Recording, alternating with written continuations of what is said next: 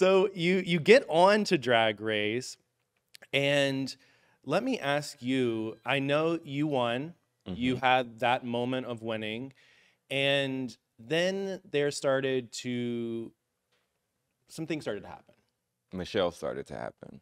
Michelle. Visage started Really? to happen. Really. But you had Merle Ginsburg. Right. And Michelle got hired season 3.